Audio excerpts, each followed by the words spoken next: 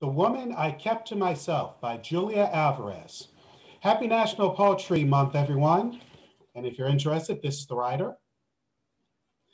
So if you're looking for a good book on autobiographical poetry, this is the one. She writes about love, marriage, divorce, rejection, death, religion, growing up with her sisters, and a number of other topics. Even though this is an adult book, it is written that young adults and teenagers will enjoy it as well. She explains that she learns about herself through writing, and through a solitude of papers and many drafts, she was able to discover the woman that she kept to herself. If you're interested in writing, we do have a writing club here at the Waukegan Public Library. And if you want to get more books on poetry, such as this one, which is available at the library by Julia Alvarez, you can come request them.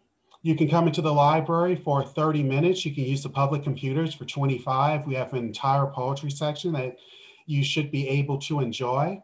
We also have graphic novels, manga, DVDs, Blu-rays, books on CD, musical CDs, video games, or a variety of other things. So if you're interested, come to the Waukegan Public Library, and hopefully I'll see you there.